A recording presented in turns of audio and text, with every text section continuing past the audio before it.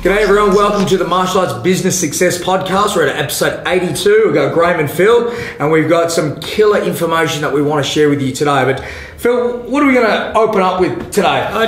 We've had a little bit of response back from some of the opportunities that we've had and been talking about. I really wanted to get this out straight off the bat because one of our frustrations, and a lot of school owners who we've worked with have the frustration of CRMs, attendance tracking, how do we do all that type of stuff? Well, we've been listening, and not only to other people, but ourselves as well and our staff. So we've created a brand new software, a CRM package called the complete, what is it called?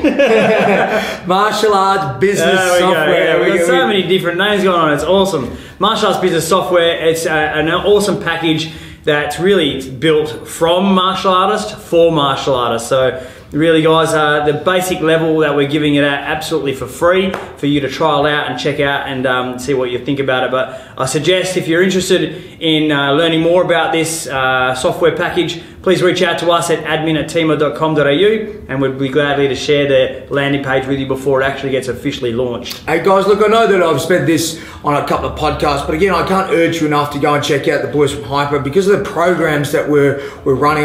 I'm glad to say there's a bunch of great schools here in Australia that are running it really well, and globally. The guys are now in Mexico, geez, they've got it in the UK, Europe, America, it's everywhere. So it's great to be part of a movement, especially, for youth and trying to give them that identity, because I know that teen market can often be a challenge. And this program really plugs in well to all schools. So team, if what I'm saying to you sort of interests you and you want to find out more, go across, have a look at the link that we've got posted for you. It's a great way to check out what the guys do from both a business owner but also a student perspective. So get in there. There's plenty of details, plus also the discount code, which is TIMA, T-I-M-A. Put it in there, guys, and you get a $100 discount on every single month subscription that you guys are there. So can't recommend it enough. All right, well, let's get cracking. We've got 2017 staff training, Graham. Now, I know yesterday we had what we call an all-in staff meeting brain training. Yep. What are we talking about with this sort of staff training 2017? Look, it's aligning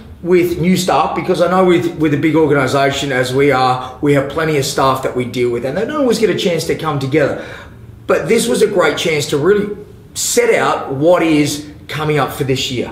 And look, we didn't do it week one of the year because there's still people elsewhere. We made sure that we start this, at this time of the year, simply because we want to make sure that all people are on board, they're all present, they're ready to rock and roll. So the very first thing we're talking about with these guys is setting expectations.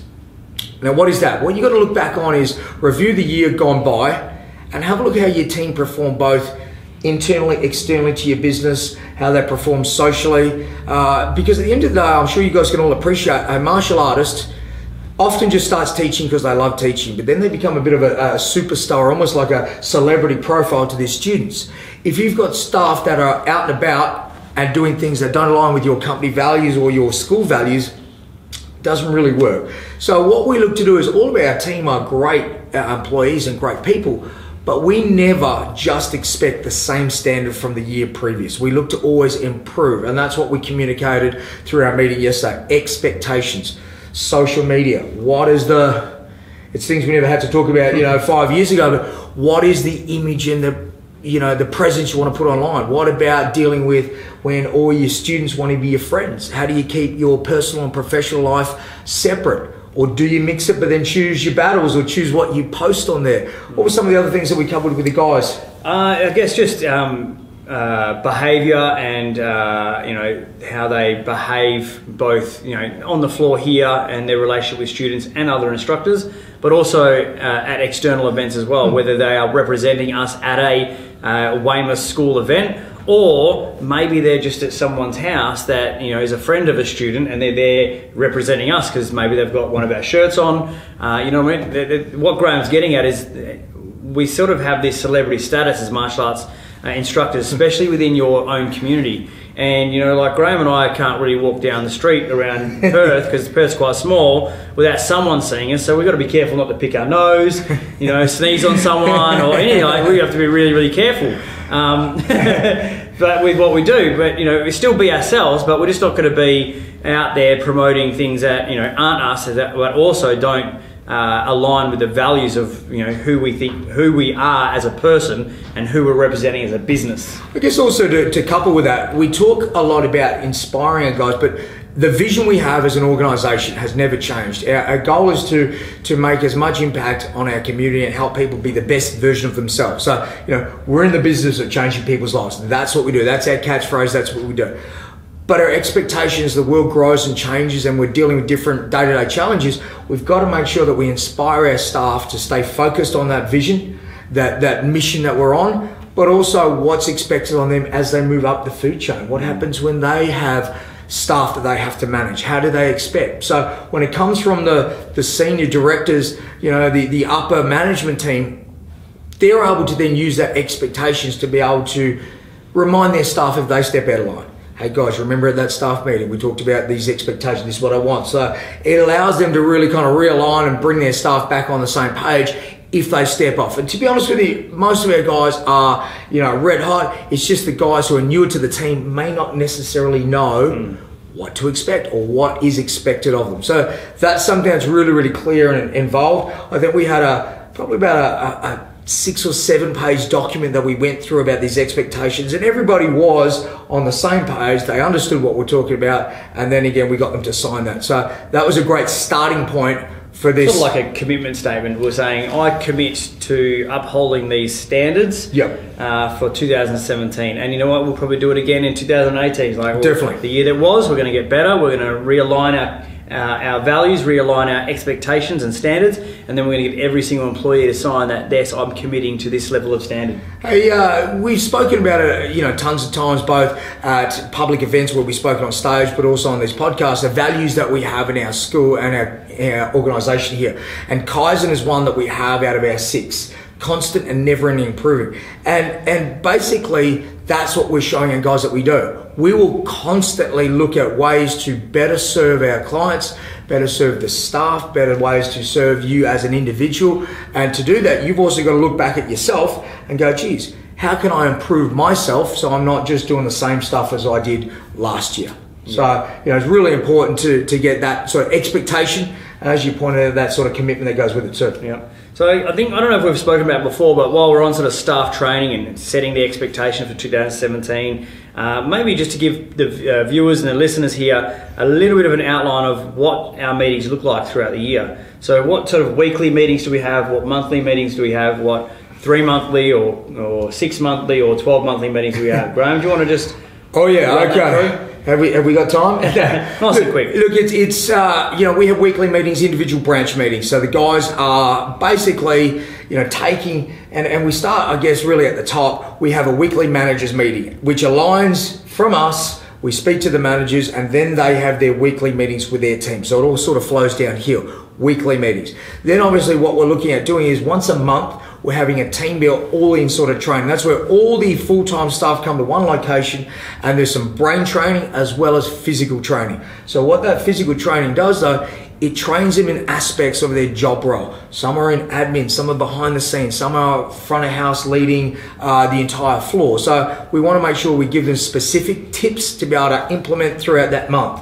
Then what we'll look at doing is once a quarter, we'll actually bring the entire, again, staff team together and do an upskill day. And that is about, for us in our system, we have different levels of progression in that rank. So for example, I'm a level 1 in administration, or level 2 in administration, level 3, what does that entail? Level 1 reception, 2 and 3. So the idea with this 4-hour lockdown once a quarter, it gives the guys a chance to be signed off on by going, Phil, you're in a sales role, you're a level 1 now. To get a level 2, you need to be able to be competent at doing this.